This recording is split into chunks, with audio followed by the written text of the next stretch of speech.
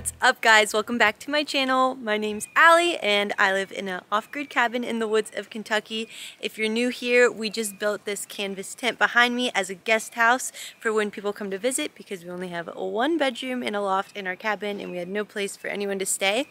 And one of you reminded me that I have not given you a tour of the tent. I showed you how we built the deck platform, but that's it. So I'm going to show you how far we've gotten. It's not completely finished. Nothing's ever completely finished, but I want to show you what we've got going on.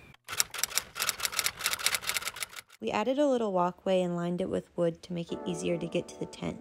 We added solar lights to light up the path at night. We chose this little spot that's overlooking the creek, and I'm sure it'll be beautiful in all 4 seasons.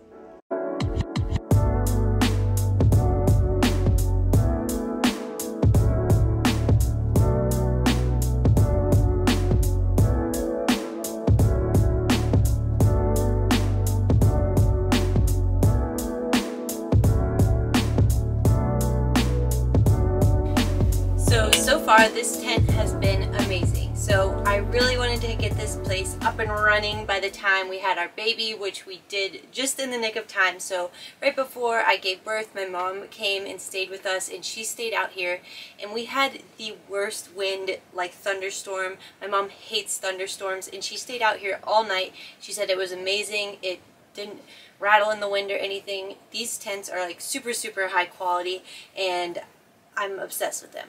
One, it's amazing that they have windows. So there's 4 windows in this tent, and they're screened windows, so they always have a screen in them. You can't like take the screen on and off, which is great because no bugs will get in that way.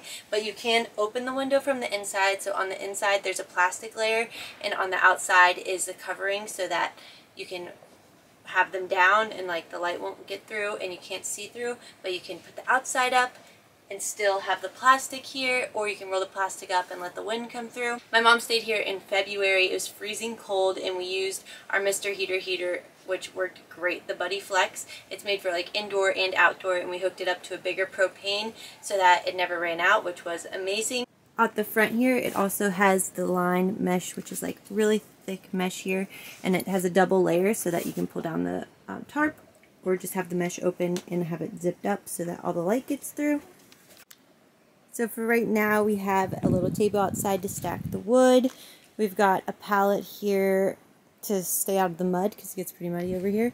I plan to add like a little deck out front here soon, and then also get a little smaller of a table inside.